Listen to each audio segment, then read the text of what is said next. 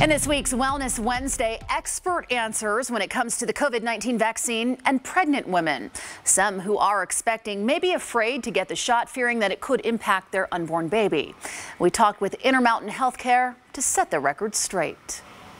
All the information that we have right now would suggest that receiving the vaccine during pregnancy is safe. Dr. Sean Esplin is the Senior Medical Director for Women's Health at Intermountain Healthcare. He says while there hasn't been a study on the COVID-19 vaccine conducted specifically on pregnant women, about 30 women included in both Moderna and Pfizer studies were pregnant at the time. In the end, those women had no issues after receiving their shot.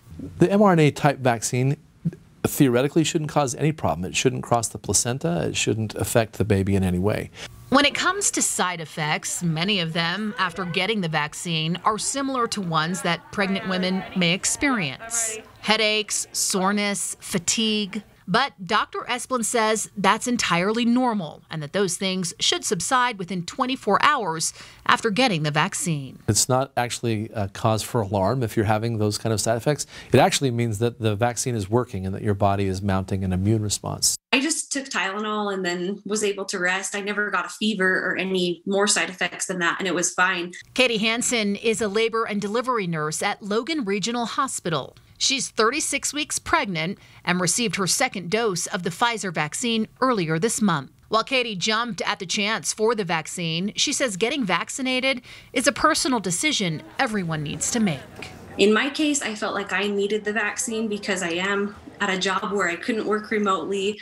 I knew I was going to be in contact with people whenever I was at work, and sometimes I would know their COVID status, sometimes I wouldn't. And so it was a really good choice for me, and my OBGYN recommended it. Absolutely. The best thing to do is to talk to your midwife or your doctor about whether the vaccine is right for you. And even after you get both shots of the COVID-19 vaccine, Dr. Esplin urges people to still do their part to keep others safe from the virus. Wearing a mask, social distancing, washing your hands.